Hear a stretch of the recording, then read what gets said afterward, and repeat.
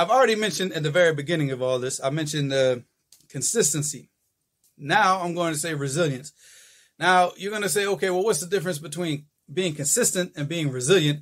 Is that resilient is that your ability to keep going through the difficulties, whereas consistency is just to keep going. Most people quit even when things are not even difficult just because they can't keep going. But then you get the other group of people, whenever they come to something difficult, some difficult times, some trials, some tribulations, they just give up. They can't take it. They can't push through those difficulties. Of course, that type of loser mentality, that's the main thing. That's the main quality of a loser, is that once anything difficult comes to them, they give up. They stop and they can't continue. So that's why they don't accomplish anything in their lives. All of their dreams, where were all the dreams? All of us, when we were little teenagers, as 15 years old, 16 years old, 17, 18 years old, whatever. We all had these dreams of things that we wanted to achieve and things I'm going to do this in the future. What happened to those dreams? The majority of the people, they never achieve what they dreamt of achieving. It's not because it wasn't feasible. It's because they were too scared to go out and do it.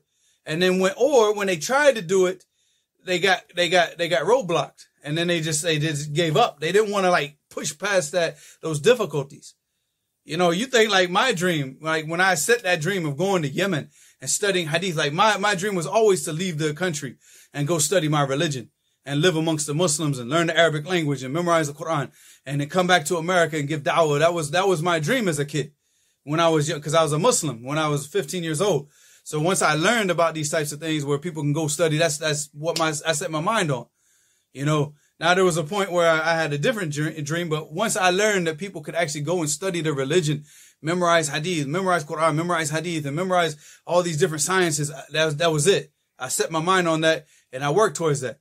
And me going to Yemen was obviously, I had every single roadblock. You know, one, I just money. My financial situation was horrible. I had $11 in my pocket when I was about to get on the plane to go to Yemen. $11. You know, somebody else bought the plane ticket for me. So you just imagine that, you know, so all the roadblocks there. If I had just given up and been a punk about my dreams, I would have never achieved it. I was about to get on the plane with $11 and I stayed in Yemen for 15 years. So let that sink in. Let that sink in. Yes, right before I got on the plane, somebody gave me an envelope with $1,400 in it. Yes, that happened. But was I expecting that? No. I was ready to get on that plane with $11 in my pocket. All right. And I stayed there for 15 years. So imagine that. I got married, had a family, got my kids and everything. All of that happened while I was in Yemen. So would that dream have happened if I had just been a punk and said, oh my God, Yemen is dangerous. Oh my God, I can't do this. Oh my God, the people are saying this. Nah, don't listen to the people. Again, it's laser focus. You have a dream, you have a goal, you go out, you set out and achieve that. Don't listen. Everybody was trying to tell me, oh, why don't you go to Egypt? Egypt's easier. Go to Saudi. Saudi, you can eat better. Nah, I don't care about all that stuff. I didn't care about it then and I don't care about it now. Even right now, if I have a choice of a country to go back to right now, if I could get on a plane right now, I'm going back to Yemen, inshallah. I'm not going to go to these countries just because I can live better. I lived a lot better. I live better in Saudi Arabia than I live in America. Honestly. But would I go back to Saudi Arabia? No. For Mecca, yes. For, to visit the Haramain, yes. But to live there, no. Well, I mean, obviously I can't because I'm banned from Saudi Arabia. But even if I wasn't banned, I wouldn't go back there. I would never go back there to live there. I won't go back to Yemen. Because you find so much solace in those difficulties.